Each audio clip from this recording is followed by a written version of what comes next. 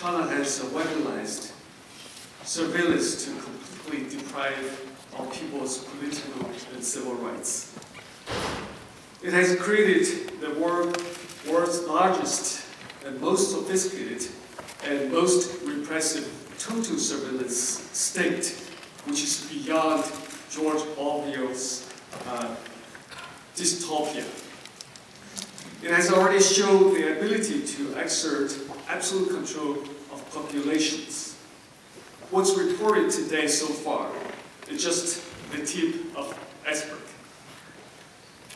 The network uses cutting-edge technologies to control almost every aspect of people's life.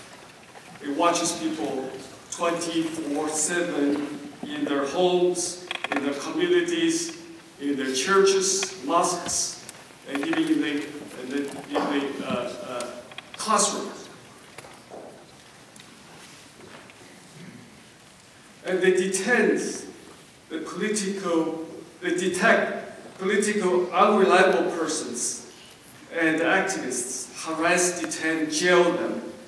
For example, millions of Uyghurs are locked up in the internment camps, subject to forceful brainwashing and torture.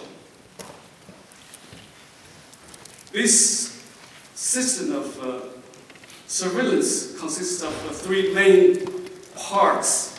One is a Skynet and Safe City and a Sharp Eye system, which each has a unique capability to surveil people's activities. It uses satellites, unmanned drones, cameras, cell phones, or other devices combined with the artificial intelligence,